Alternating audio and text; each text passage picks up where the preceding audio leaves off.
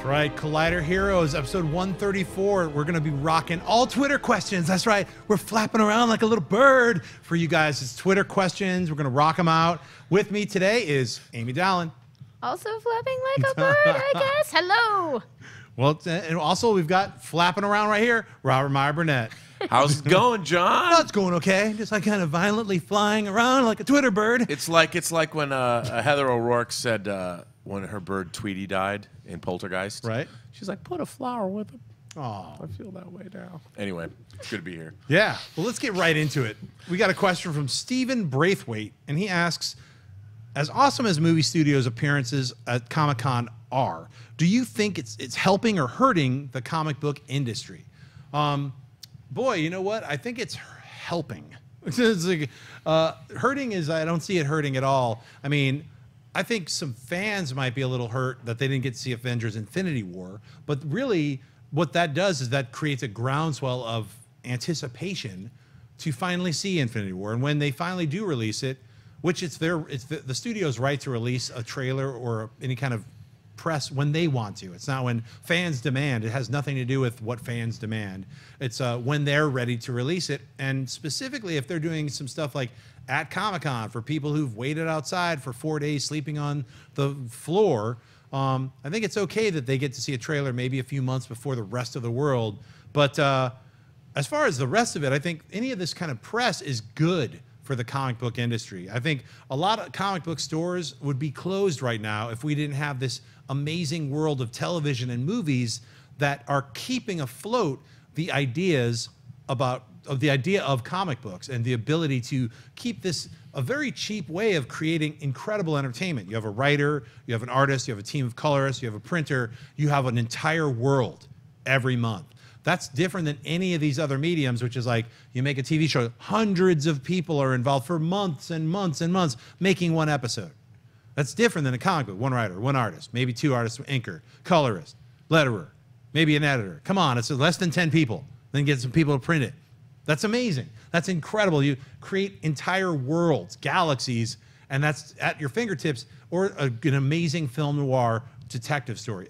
The world of comic books, it can be any genre. It doesn't have to be people in suits and fighting each other in outer space or in the, it's not just about superheroes. So I feel it's not hurting it. Amy, what do you think? I think that was a beautiful answer. I think it's definitely not hurting it for me because all of the wider media, it's most people's way into comics. Like most people remember the cartoon or the show or the movie that they saw, like that introduce them to these characters, and that's never going to be a thing that hurts comics. You can argue about how much it helps. I think it helps a lot, and that the effects are sort of slow and hard to track, and like it's not as simple as I saw one movie, now I read books every week for the rest of my life, but you can get introduced to that world that way.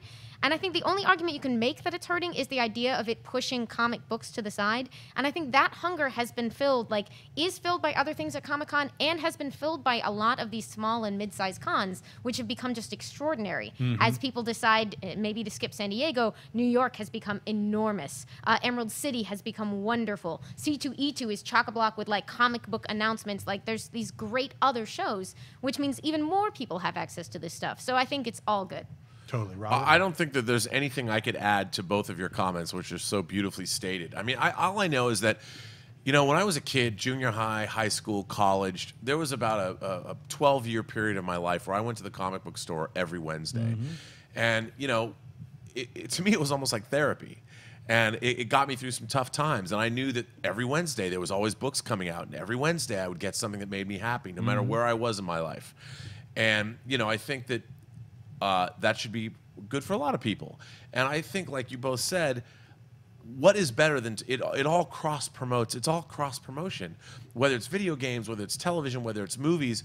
Look, getting into a comic book store and look, I can go buy Ed Brubaker's run on Captain America if you like Civil War and if you like especially Winter Soldier. You change your life. It's great stuff, and it all feeds in together. Yeah, I think it's great. And if you like Ed Brubaker as a writer, buy Criminal, which is a detective, a really hard detective noir series, which I love, with Sean Phillips. And they've got volumes and volumes of that. And it's like, so you get your pick. You can go to outer space. You can read a criminal, a horrible story about like low life screwing each other over. I mean, that's the world of comics, or superheroes. I mean, it's a heightened reality, and it's every week. I agree with you, Robert. It's like, it's so much fun. Like, I'm a grown-ass man. I go to a comic book store every Wednesday. Why? Because it makes me feel great. I love it. I love all the different worlds that are there, the written word, the drawn picture combined, and it's telling a beautiful story. It's telling a different kind of story, different kind of art, different kind of writing. Every single issue, you have different adventures. And that's, for myself, it makes me feel so good. I mean, so everyone who's out there running comic book stores, thank you for keeping comic book stores alive. Let's go to the next question. Full Metal Mando asks, what do you think the hero sculptures on the buildings in Thor Ragnarok mean for the story or possible character appearances? So this got really deep and sweaty. If you look over that picture's all over online. Somebody noticed, they were like, got a little freeze frame. It's like literally in the trailer for like half a second. I didn't even notice it. Someone was like, look, there's the Bi-Beast over there in the lower right-hand side. There's Beta Ray Bill and the Man Thing. I was like, wow, man, you're absolutely right. That most definitely is all those characters. It definitely is all those characters. Absolutely not. They're not going to be in there, or definitely not going to be in the film at all. I can guarantee you, I don't know this for a fact, but I can kind of guarantee you that those are little like nuggets that, just like, you know, little Easter eggs are like, oh, I wonder if someone will notice. They totally noticed. They freeze framed every frame of the Thor Ragnarok trailer. Why? Because it was awesome. So people were like, what other little, you know, freaking out? There's Man Thing. Man Thing will not be, you will not know the touch of fear by the Man Thing, because he's not in the movie. He's maybe dead. They're like, these are the heroes that have fought or whatever. I don't know. What do you think? Robert, I'll start with you. Are they going to be in the movie? I don't think they're going to be in the movie, but they're clearly people that must have competed at one time or another. And you know, and the games master is his. It's the games master. Yeah. The games master. The Games Masters Arena. And I love that idea. And that's why I like the MCU. They do things like this. And who's to say we're not going to see them? But I don't think we're going to see them in the movie, but I like that there's a callback. Right. There's definitely a little, like, there's a, hey, look, Beta Ray Bill exists in this world. And he fought in that arena once. Yeah, there's his horse face. I feel a Grandmaster? There's a Grandmaster. It's not, did I say Games Master, Grandmaster? Yeah, it's a Grandmaster. Sorry, making sure. Yeah. On the right The Collector's track. brother. Yeah. The Contest of Champions. Yes. Yeah, I think you're probably right. But it's really fun to speculate. And, like, meaningfully, that like, someday Beta Ray Bill, right? Someday. Yes, we certainly can He's hope. out there. He's out there. He's canon. We don't He's know if he canon died. in the Maybe the MCU. Bi-Beast died, but somehow Beta Ray Bill escaped. And he was like, Grandmaster was like, oh, let's put him on there. It's cool, you know. So, good question. Let's get to the next one. Galen Merrick asks, are we not going to talk about Batman having superpowers? Metahuman. Yes, we'll address it right now. I don't like talking about it because I think it's stupid. I'll personally say Batman is a human being, just like the rest of us. He just happened to put a lot of effort into becoming the greatest detective on the planet. And you can do that by studying. You don't have to be a metahuman. So I don't like that they're like flipping it with this whole metahuman thing. It's like, guess who's a metahuman? The Flash. Because he can run and go through time. He can run like super fast. He's a metahuman. Batman has just trained his body to physical perfection by training his body every day to physical perfection. How did he become the world's greatest detective? By studying every day.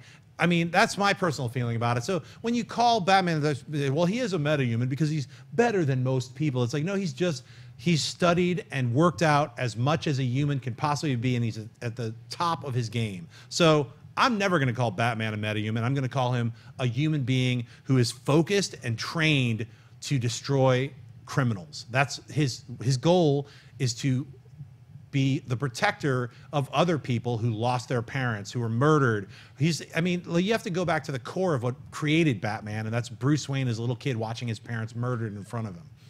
That's not metahuman. That's reality. That's physical emotions. So that's what drives the Batman to be who he is. Has nothing to do with metahumans. I think it's stupid. Amy? How could I possibly add to that? Yeah, Batman's a human. He's not a metahuman, or I won't tend to consider him that way because that's the core of who he is. We talked yesterday about how like flexible and deep his mythology is and how everybody puts their stamp on it. So there are probably people who are going to try things that I decide don't fit my idea of Batman, and calling him a metahuman is one of those. Absolutely, you're absolutely right. Sorry, I went on a rant, but I was just great. I was just sort of like, look, you know what? And hey, look, if someone is writing Batman as a metahuman, they're like, in order for him to join the new gods and breathe in outer space, he must be a metahuman or whatever. For whatever reason, they're calling him a metahuman, so it fits into the Justice League, DCEU, whatever. These metahumans. Oh, you mean like Harley Quinn, a girl who carries a baseball bat? She's a metahuman. Come on. I mean, if Captain they're using, Boomerang, definitely. yeah. It's pushing it for me. So look, if they have to do that for however long they do it, I'll just wait till they stop doing it, and then it'll return to the Batman that I know. What do you think? Look, in the trailer, Ben Affleck is asked by the Flash, "What's your superpower?" And he says, "I'm rich." He didn't even get rich on his own. He inherited family money. Right. So the only thing Batman really has going for him is the fact that he earned his intelligence and he earned his physique. Mm-hmm. He built those things up on his own through years of study and dedication. And that's why we like Batman, because he is the best of what humanity could offer. We could all be Batman if we wanted to study and work Right. hard. All of us. Or we might And want to or dress rich. up as an owl, or maybe bat's not your thing, perhaps a spider. But I agree with what you're saying. Next question, Samuel Reed asks, do you think the Flashpoint is a soft reboot? Maybe to change actors like Leto and bring Clark Kent back? It's a good question, Samuel. So we addressed this a couple episodes ago where we talked about Flashpoint, Flashpoint, whatever they're going to call it. If it's going to Flashpoint, I don't know how they're going to break it up, but what is it going to be? It's going to be the first movie starring the Flash, but I guess it's going to probably star the rest of the DCEU and could be the unofficial Justice League 2 that we have been waiting for, because they haven't announced that yet. There's no date for a Justice League 2. They're announcing all these other movies. What are your thoughts about this Flashpoint being a reboot and a way to kind of course correct some of the possible perceived mistakes of perhaps the earlier films of the DCU? Amy. I don't love it as a precedent. It feels like a patch put on something rather than something that exists to serve its own purpose. Like, I don't love the idea of using it for the soft reboot if that's the reasons they're doing this. If they're just like, no, we are absolutely in love with the story of Flashpoint and we want to tell it, and as a bonus, when it comes back for really dedicated fans, they can start tracking this stuff, there might be a way that you can sell me on this, but my instincts are, don't love it. Robert? Well, it depends how well is it going to be done? Like you look at a movie like Back to the Future, which came out 32 years ago. One of the great screenplays of all time, using time travel in a very interesting way to tell a great story about a character and illuminate his relationship with his family. Beautifully done. If you did a movie like that about the Flash and it illuminated him as a character dealing with maybe not even the DC universe, but his own family. But of course, at the end of Back to the Future, his family is slightly altered by Marty McFly's trip in time. His father is made kind of this baller science fiction writer. He's no longer this nebbishy guy. And his mom's kind of a lot cooler than she was. But it ties perfectly to the themes, as you're saying, of the movie. Absolutely. And I'd like to see a Flash movie necessarily like that. And yet it does give you the opportunity that if you want to do a little changing of the guard or move things around, you could do that. But I'm hoping that we get a really interesting movie that deals with destiny and relationships and roads not traveled or roads less traveled and things like that, because I've always loved those stories. I want to see both Flashes, the CW Flash and the movie Flash, team up, fight somebody in the Speed Force world.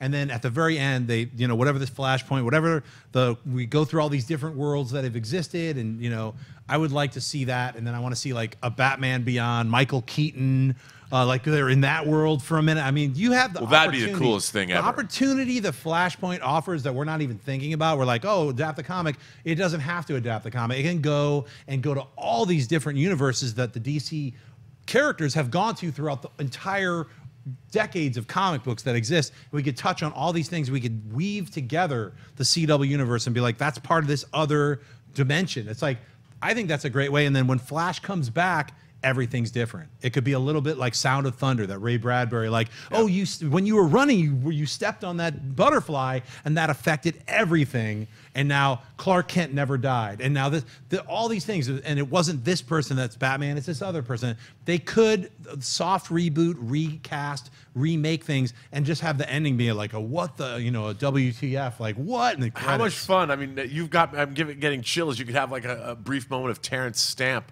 you know, having conquered the world. Oh my God, that would be with like throwing bodies into the river. Craziness. Put him in there with the Melissa Benoist Supergirl and just see what happens. That would be fantastic. Okay, yeah, love it. All of the Supermans. All right. Melanie asks, do you think Valiant has a chance with their movies with the DC and Marvel glut? Is there room for more cinematic universes? So does Valiant have a chance within all these other Marvel and DC movies that have been making their stakes and coming out? I think yes. Why? Because we see all these other movies that are succeeding that aren't Marvel and DC films necessarily. So The Kingsman is definitely, you know, I believe it's a DC, right? It's DC, right? The rights switched between Or was it Image? Icon and Image, I think. Yeah. Between the first and second so Secret yeah, Service Image. series. Yeah, so yeah, I mean, it's not DC or Marvel. So you have these movies that definitely succeed more so than not. So I don't think Valiant, as long as they make a really good movie. What are your thoughts, Robert? Well, again, you know, you see John Wick 1 and 2. There's some great world building in John Wick. They create this whole universe that you know exists all over the world that John Wick has only given you a little bit of. And why not? I mean, if the Valiant movies are good, no one is going to associate the Valiant universe with the MCU or the DCEU because those characters are much more iconic. Right. Whereas the Valiant universe is something that the general population, you know, they didn't grow up with Bloodshot. Yeah. As a little kid, whereas a little kid, you're playing with Batman, you're playing with Wonder Woman, you're playing with Superman. So I think, yes, if the movies are good, they can have a shared universe, Yeah, and like anything else. The chance to brand a brand new thing, like if Jared Leto is playing Bloodshot, that's a brand new way to introduce the character. Amy? Realistically, like you get advantages and disadvantages for entering a crowded marketplace. On the one hand, people understand what a superhero movie is, so some of your work is already done. On the other hand, like it is a crowded field, but there is always like there's always room if you make the right thing. Everyone will go back and say, well, obviously we were all waiting for Take X that had this that wasn't being brought in these other movies. Does it change your odds? Almost certainly. But can it be done? Absolutely. All right, great. Donovan Hunter asks, I feel we should worry about Henry Cavill leaving as Superman. Will Man of Steel 2 actually happen? Well, I mean, so he's got Man of Steel, then he did Batman v Superman, now he's got Justice League. That's 3 movies. We don't know what his contract was. It could have just been 3 movies, and he was supposed to do Man of Steel 2, which is then turned into Batman v Superman, and then Man of Steel 3, which became Justice League. So is Henry Cavill going to be done as Superman? Are we ever going to see a Man of Steel or a Superman movie with him in it? What do you think? I think it depends who's going to make Man of Steel 2. I don't know whether his contract gives him a choice, but I would imagine that if he does have a choice, it will depend a lot on who's going to come in and what that movie looks like it's going to be. Robert? Yeah, the same thing that you said. Who knows? Right. I mean, I think right now he is Superman. If they have a great script and he wants to do it, sure. Yeah, I think Henry Cavill has stated, I will be Superman for as long as I possibly can. I'd love to see Matthew Vaughn come in and take that franchise to the next level. Question, Ganga Yunin Salobra asks, could Hela be made an aspect or avatar of death? Or will they be separate? It's streamlined storytelling, good or bad idea? Well, as we said yesterday, yes, I think Thanos needs that death lover, and I think it's going to be Hela. What's going on? I think they're not going to have Death walking around with that shroud. It's like, come on and join me. They're just not. If they introduce Eternity, that's cosmic enough. I think we've already got Death, and her name is Hela. What are your thoughts, Amy? Yeah, you pitched it the other day, and like they are, of course, traditionally separate characters, but it makes an awful lot of sense. They just happen to have introduced a perfect character to play that role, like by a brilliant actress. I think it would be smart. Me too. I mean, absolutely.